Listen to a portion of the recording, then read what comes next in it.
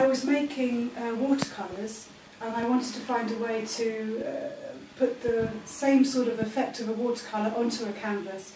And I tried it with a canvas that had already been primed, and this didn't work at all. And when I tried it on raw cotton duck with a lot of water, it has a lovely, almost watercolour effect, where it spreads and merges, and you can play with it a lot. This is acrylic. And what I've done here is I've kept a certain amount of the area clean, so that it's almost controlled, like the comic book has its own rigid structure.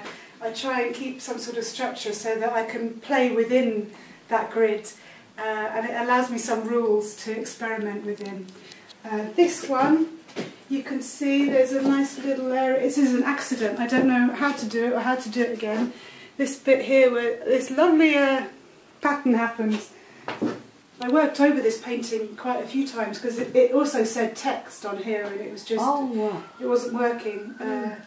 It wasn't recognisable like the original image, so I took it off and I played with this so many times.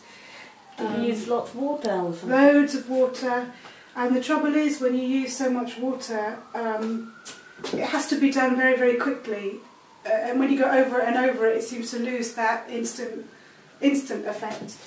Here's another one. This is from The X-Files. The Truth Is Out There.